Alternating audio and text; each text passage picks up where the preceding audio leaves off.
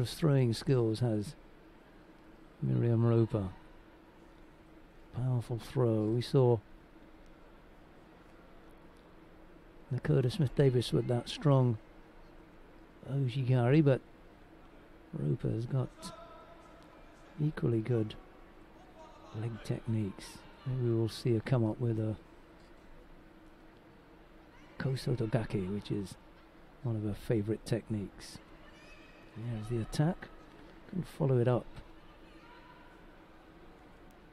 Once Verhagen had stepped off, that was nice turn. That was just the tear was a nice turn with the hands there, bringing up that score. So a lead for Miryam Roper.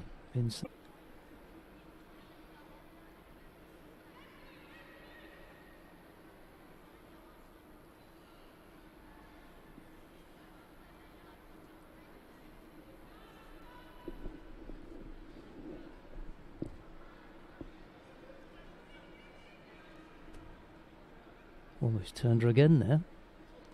Strong upper body as Miryam Roper, but she's got good timing and she puts that to good use. And when she's ready, can she execute some powerful techniques.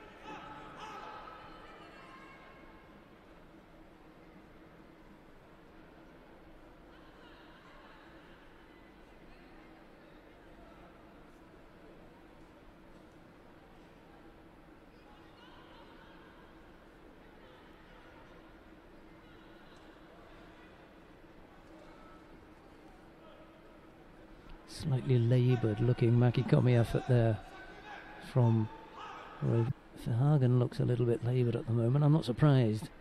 She's only just coming back from injury, but she's not her usual. There's a bit of spark missing at the moment from Verhagen. She carries with her, when you watch her in contest, this degree of danger. You always think she's going to throw you, or throw someone else, not me. There's just that feel about Sanne Verhagen, and I can't see it here yet. As I say, she's still coming back.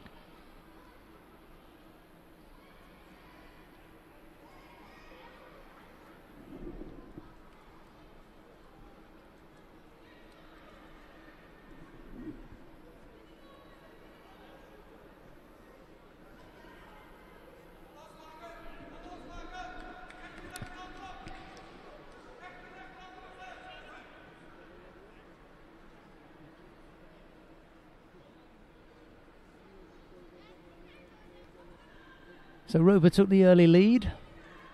He's hung on to that. Verhagen's been chasing ever since, and it'll be Roper to pick up a penalty here.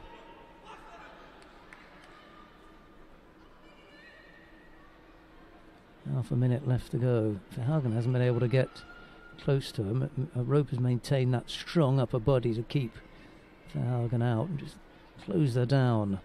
It's almost attractive of situations. It's certainly one that will bring us some degree of success, though. And to be honest, that's what she's concerned about at the moment, making sure she takes this medal. Quick look at the clock.